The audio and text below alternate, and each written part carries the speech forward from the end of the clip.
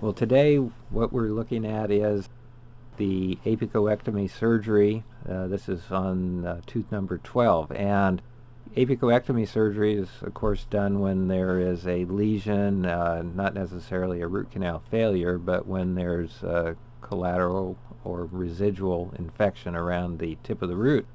Commonly thought to be remaining bacteria in the delta canal system of the root canal. So here we're using laser technology, and the laser is making the classical semi-lunar incision in the mucosa, saving the attached gingiva so we don't get exposure of the crown margin. The BioLase water laser is being used here with a straight hand piece and a T4 cutting tip. So this gives our very nice healing that is non-inflammatory healing. It reduces pain, swelling after the procedure.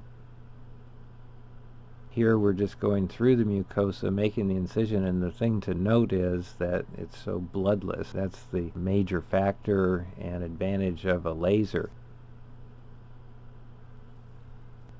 Part of the reason that the endodontists are no longer doing apicoectomies, and actually very few dentists or oral surgeons is because just a difficult viewing of the field because of the bleeding.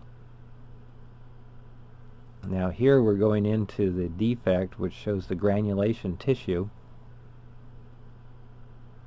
And the granulation tissue is the reparative tissue that the body's trying to repair the site and to form new bone, but it just isn't going to happen here. So the granulation tissue has to be removed so that we can restart the actual process of new bone formation around the tip of the root.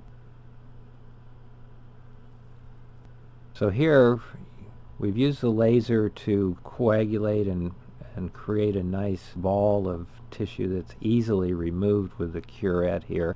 And we can also go back in with the laser to loosen this if we need to.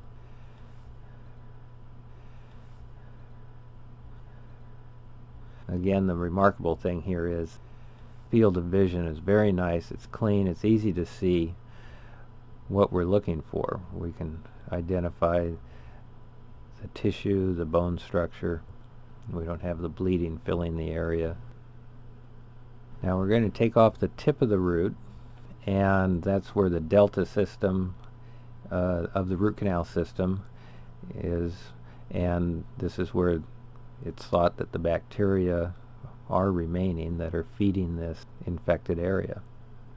After removing the root tip, we go in and then sterilize the area, and we do that using the laser energy, and this will kill the bacteria.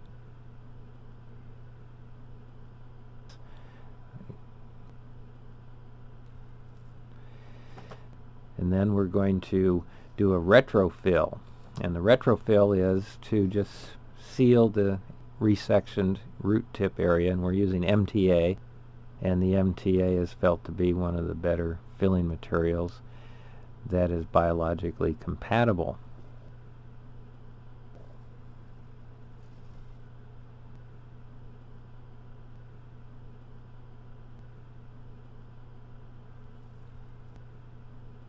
Now the next thing is the addition of a membrane and then actual particulate bone grafting material to ensure that we have an ossified healing in the site.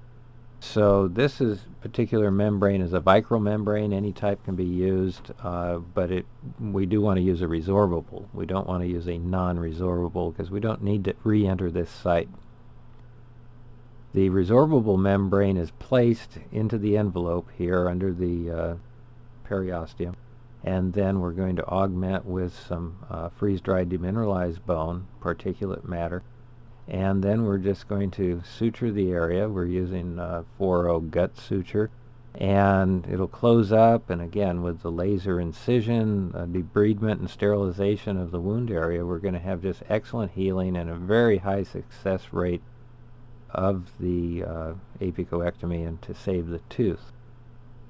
This is new procedure of adding the membrane and the particulate grafting. That hasn't been done in the past, and it's found that this is increasing our success rate for saving these root canal, quote, failure. So as we say, we have a laser incision, laser debridement, laser sectioning, and the healing is laser perfect.